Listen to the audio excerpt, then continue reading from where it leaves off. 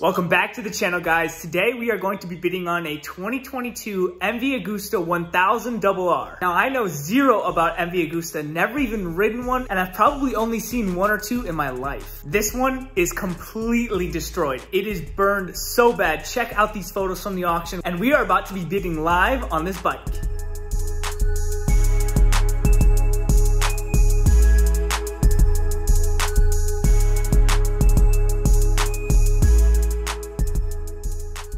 Approaching minimum bid. All right, we are down to 11 minutes left until the Agusta is up for sale. 3 minutes left until the Brutale. The current bid is at $450. Next on the block. 1 minute left. All right, we're up. We're up, baby. We're up.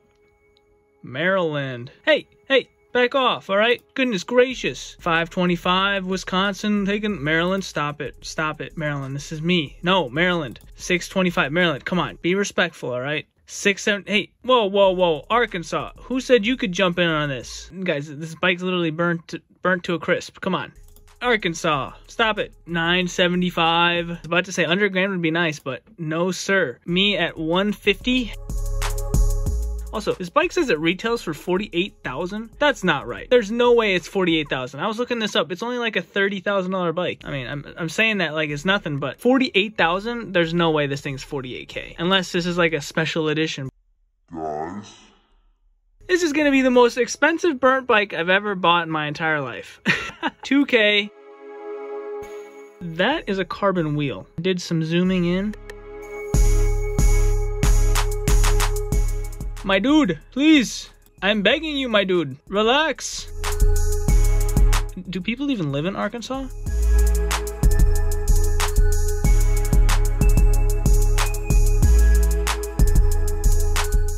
This thing is absolutely smoked to a crisp. This thing is a burnt crisp. This thing is a Tostito chip that has been left in the toaster for too long. And it's going for $4,500. What is wrong with people? I mean, I am part of that people. I was planning on making this a cheap video. 5,200, 5,300. Man, this is insane. It started at $400 and now we're at 5,300. Please, sir, just relax. Oh my gosh. I just want a burnt, crispy bike for $5,300.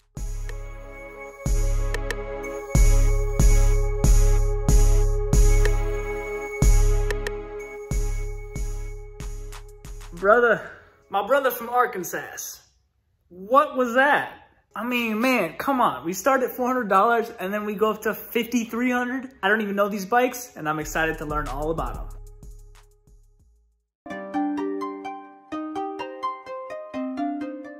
Good morning, guys. We're waiting for that MV Agusta to arrive. The delivery driver is about 30 minutes away. Here are some of the photos that he took when he picked it up at the auction. Man, I can't wait. It is a little bit drizzly outside. I have to let you guys know, I found out some insane stuff about this bike. Remember how I said it had a carbon wheel?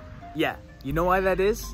Because it's the Nürburgring edition MV Agusta Brutale. They only made like 105 of these bikes. That's why it's $48,000 for the retail price. Differences with the Nürburgring edition is the carbon wheels custom made from MV Agusta. That's why you can see the little MV Agusta logo on the carbon wheel. You can't get that from like Rotobox or something like that. Also with the Nürburgring edition, the fairings are different colors. The internals are different on the Brutale. There's an upgraded ECU, a full titanium spark exhaust, from the factory. The Copart listing did not even show Nürburgring edition, but when I did some other research online,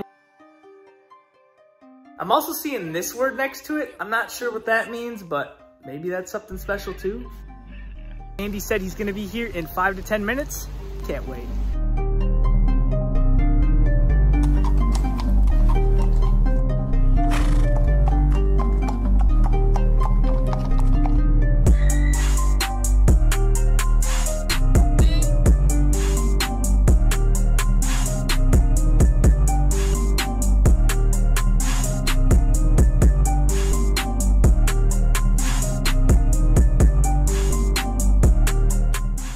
All right, time to unload her. Yep. Wow.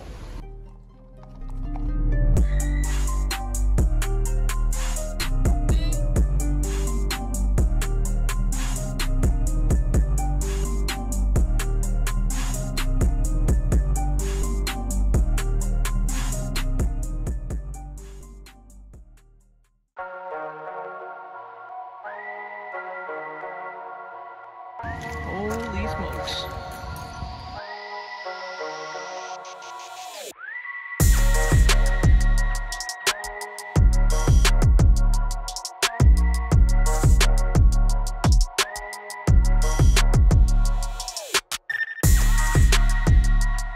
I'm gonna rebuild it.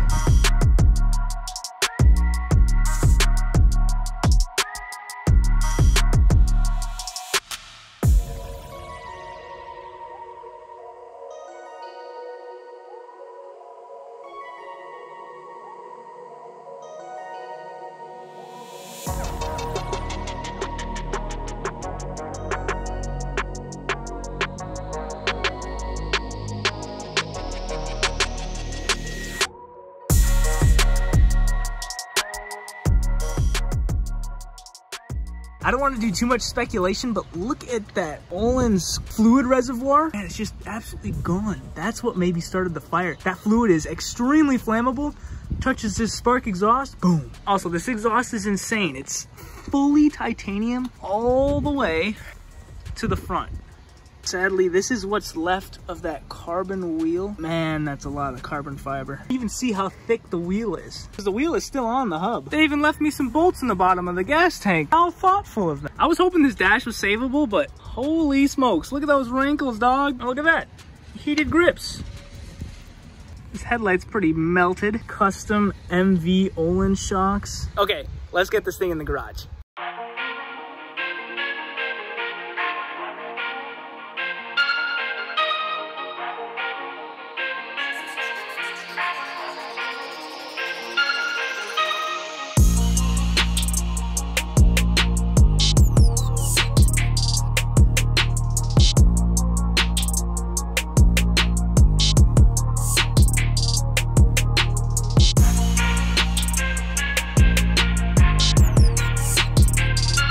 Look at that, suspension still works.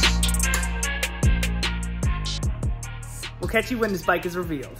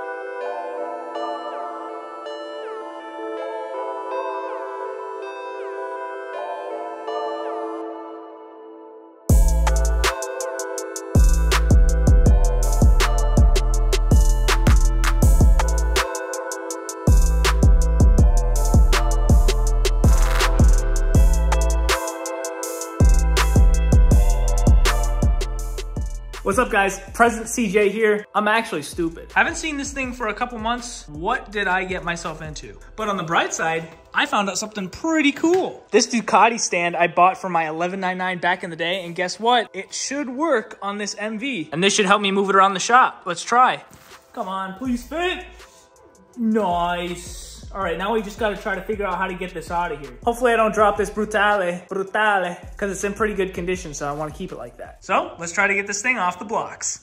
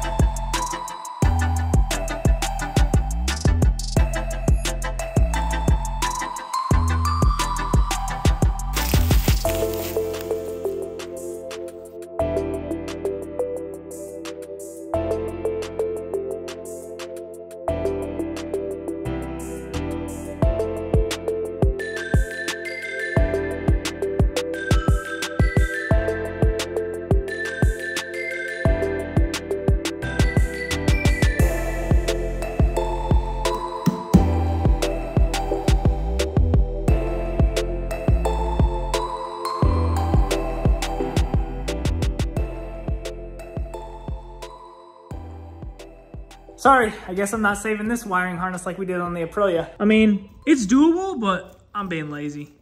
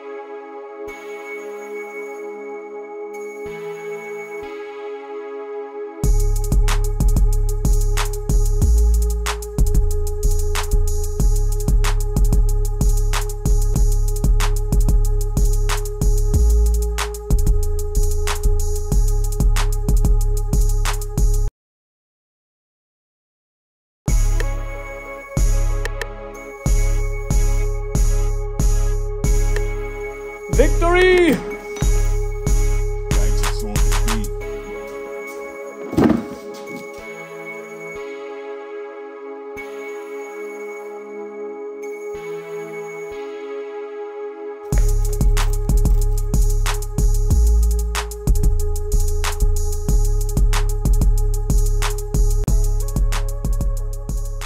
It's about the cleanest thing in this whole bike right here. Look at that, the rubber, not melted. What even is this? Let's check it out.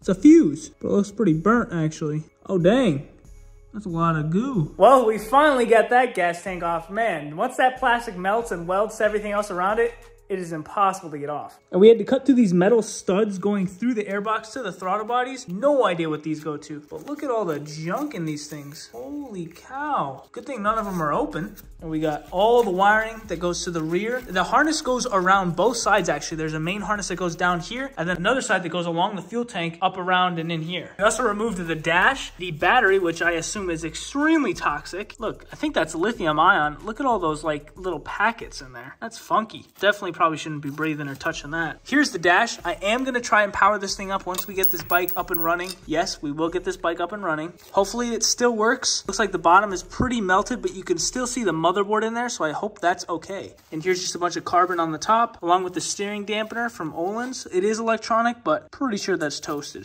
I am loving this bike so far, and we need to get the throttle bodies off next. I believe these 8s are what remove it, and look, everything is just so melted.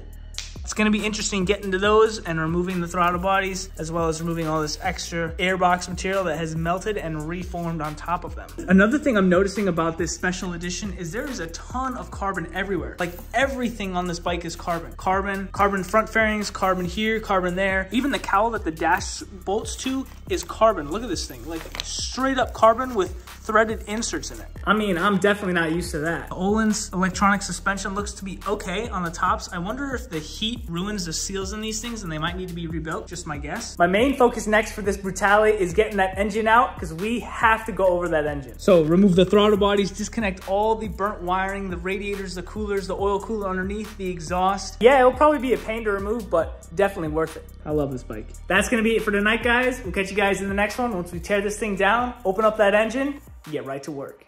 We'll catch you guys in the next one. See ya.